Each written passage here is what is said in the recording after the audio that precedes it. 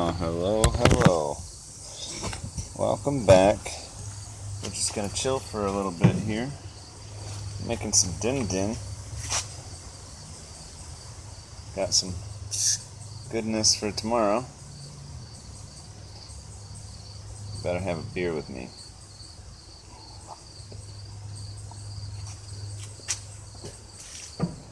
But if you don't, that's okay too. I putting the grill together here for a minute. Turns out my neighbors have went camping, so I should be able to do some footage outside without feeling a little shy. Sometimes I get a little shy when the neighbors come out here, believe it or not, and I don't really care to talk. And Amber was telling me today that the neighbor boys supposedly had seen somebody outside at the corner of our properties at night. So I am pretty interested in what that might be about. I think I'll start security perimeter checks. Could be the new neighbors, could be some weirdo. Don't really know yet. Can't say I'm too awfully worried. Just cleaning my grill real quick here. I did clean all the crud out the bottom, so I got a good working surface for grilling, and the bottom won't have to worry about getting flamed up too bad at all. So I just sprayed some oil on here, so that'll help. So let me show you what I'm working with. Here's the grill, nice and dirty. That's the way I like it. Alright, let me put you here. Now this is a summer squash I'm going to cook up here. Alright, one thing I did is I cut the end off, I cut the end out, and I went around about that deep, around the whole thing with a knife. So I'm just going to give this a squeeze here. Alright, squeeze it all the way from the top to the bottom. You do have to have somewhat of strong hands to pull this off, because this is a big one. I didn't cut it quite deep enough here, I don't think. I'll flip it over and give it a squeeze though. Yeah, I didn't cut it on the end deep enough, so I'll take the knife out again. I'll make my incision along the side, like so. Okay, whoop, went off the line. Now I'll cut in a little deeper here on the end. That should help. There, it did. Yes, it did. I still got to get this side a little deeper here.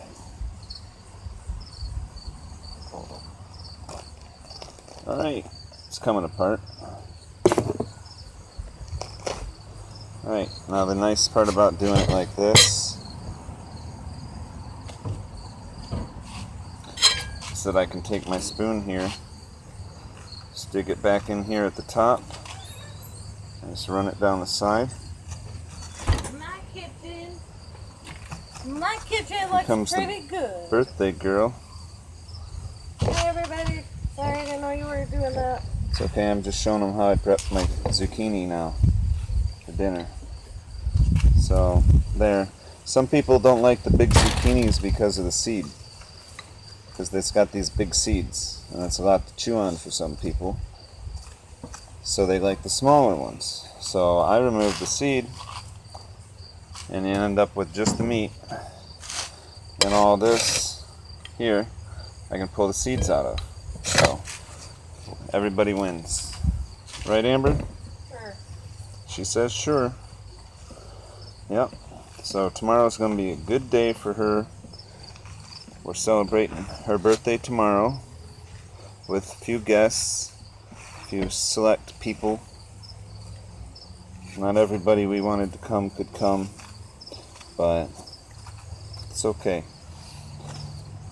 Our favorites will be here. So that's that.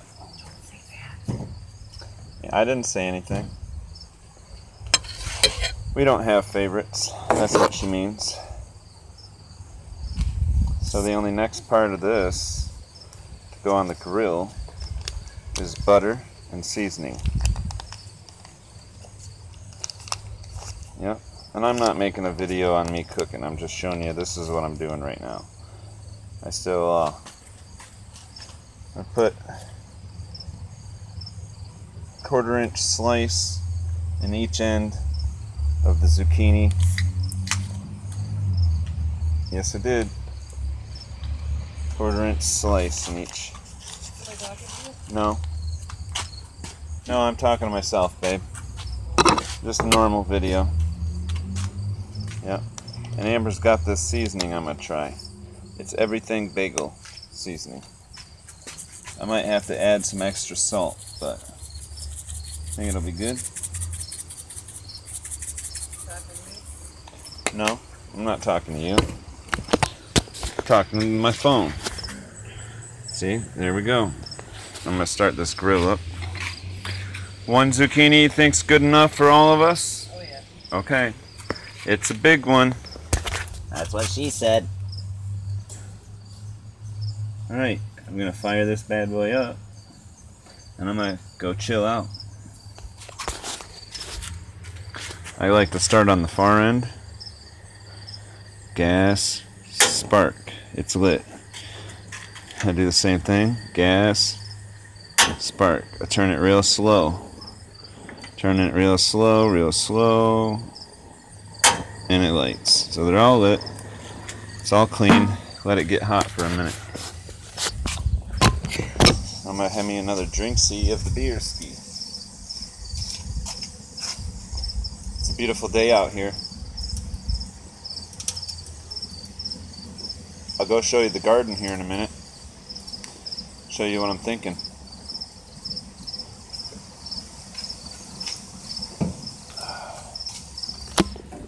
Go ahead and walk over there now. Looks like I was gonna do 2.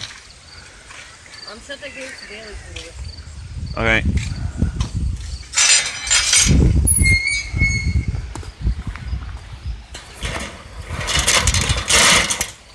Yeah, I got this jerry rig here. Put up some new fencing, and I put this section of fence with it's just set up here, but I can leave it open. And then Bailey can run and have fun. So let's take a walk. Cherry tomatoes. Needs pruning. Peppers are looking good. There was a big green one down here. Yep, right here. It's dirty. Here, Amber. Catch. I don't want to catch. Catch. That was a pretty good one.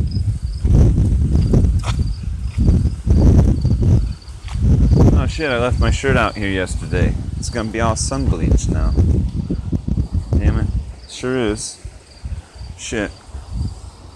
What shirt was this? Well, at least it's the inside of the shirt.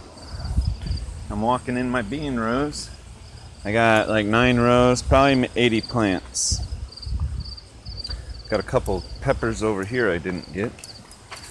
I gotta prune these this evening. I think I'm gonna leave one.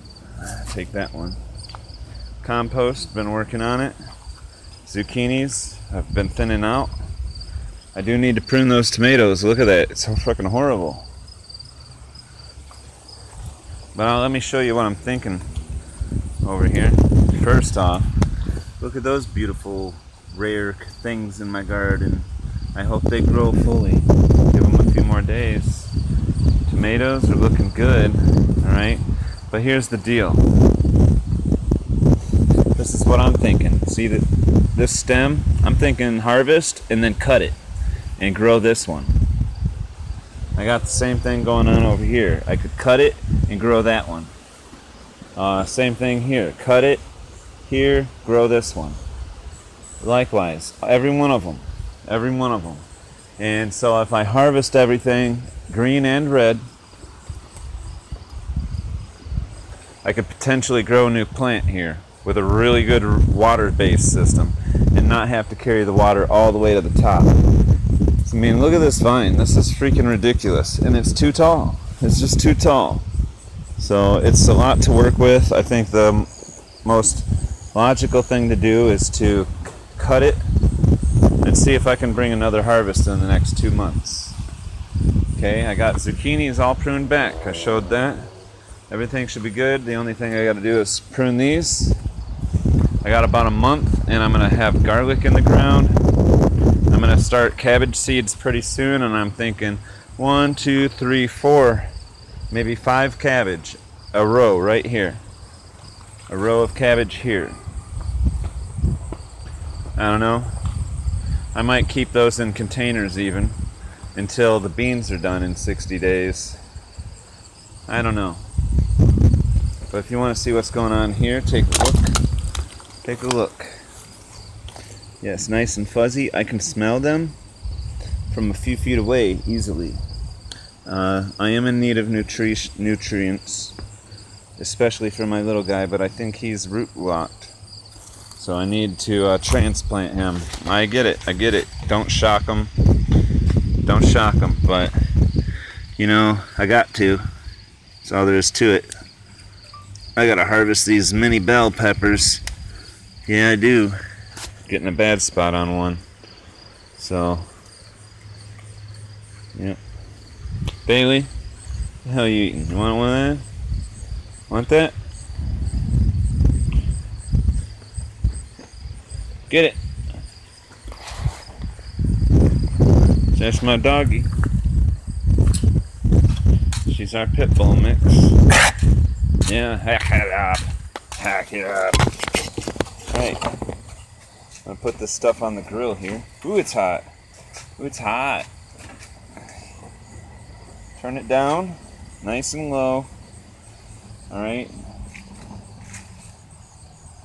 And the zucchinis, I'm gonna put them right up on the top here. So what you see, I'll just close it up on them now. Kick back and relax. Ooh, made the glass of my beer hot. Well, that ain't no good. Can't be having no hot beer. Room temperature is good enough. Warm beer is pretty good if you get the right beer. American beer, from what I've learned, is pretty shitty if you want to be drinking that shit warm. If you want to be drinking that shit warm, you're pretty desperate. But some imported beer and American-made beers that are like craft beers, I found can be very good warm. And I mean very warm even. Like if you leave this beer outside, this beer will actually hold up pretty good to warm weather, to where you can crack it. See, it isn't as refreshing when they're warm. They're a lot more dry. Okay, this is kind of cold. I'll drink them warm though. But I just got this from the grocery store. They keep it cold.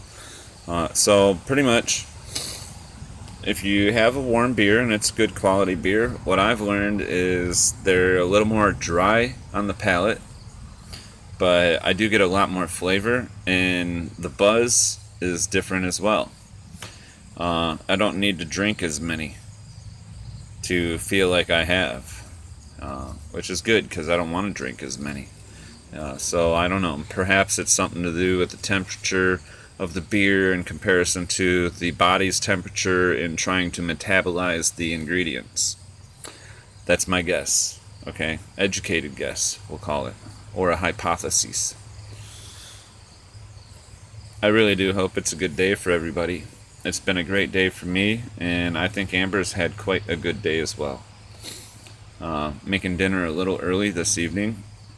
Amber wants to walk up and get ice cream, so we're gonna do that. I told her I won't be wearing a mask for that kind of shit. She's fine with it. I didn't wear a mask in the grocery store either. I still get looks. And I do end up wearing a mask like when we go. I like self-checkout. Normally I like regular checkout because I expect the store to keep a person instead of a robot, but I don't like to wear a mask, so I do self-checkout. She went through the line with the cashier, and so I put my mask on.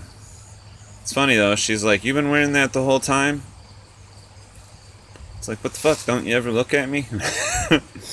She might not. She might not. She might just have a vivid picture in her head and never look at me. So, can't blame her, I guess. The bee.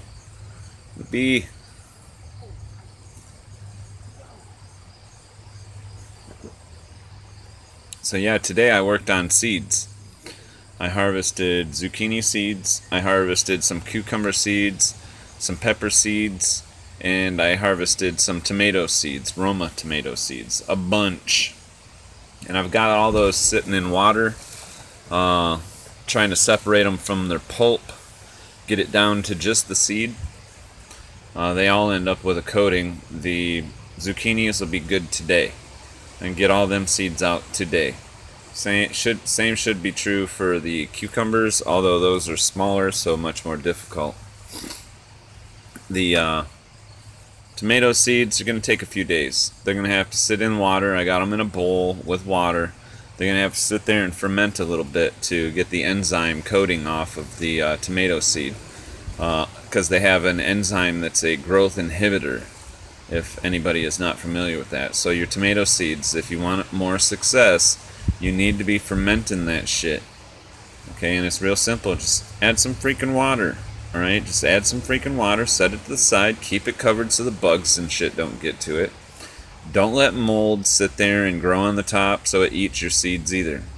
Just keep it clean, get it fermented until you can rinse them off and see a clean seed. That's the recommendation that I've learned. Pepper seeds don't seem to have that issue. I usually just shuck them off into a container, and I will flip them over and over so as they dry, they do not dry stuck together. That's important. You know, I don't want to leave them in the sun either to dry and crack. I had that happen with some zucchini seeds. So zucchini seeds are all soaking in water, and that's really helping for the pulp to let go of the seed. And then I'll go through there and I'll thumb out all my seeds onto a plate and let them dry. So that's my plan for seeds. Lots of seeds today. I still got some more zucchinis to do, plus the one I just did for dinner. Yep. I told my wife that everything can take a shit around here, and this will be like a Garden of Eden. With the amount of seeds we're harvesting, we'll be growing food. So, and it doesn't have to be on my own property. We'll see what happens. I know people think I'm nuts, and I don't really give a shit anymore because I think they're fucking stupid. All the signs are out there. I mean, you don't have to see the end of the world to see the need to have some damn food. And sadly enough, there's a lot of people that think they're too fucking smart for that shit. Well, they're gonna look pretty fucking stupid here before long. It'll be a long, dark winter. So, I'll take care of my family. We're going to come out in the spring and make the best of it. And at worst, my timeline's wrong and we'll wait till next winter. But the sooner the better, as far as I'm concerned. Like I told my wife, I'm sick of this. I'm sick of this world. Yeah. I'm sick of this imaginary system they built. I'm sick of all of it. I want to get back to what's important. And really, that's what I am, except, as crazy as this might sound, I am a man who exists in two different worlds. I don't have two lives, but I definitely am in two worlds right now. And I'm doing pretty good about it these days. Yep. I know why I'm here. I see things a lot clearer than I have even a month ago. So, don't worry about me. It's unnecessary. But I'm going to cut this off and go hang out with my wife. So, hope you guys have a great day. And I'm going to do the same.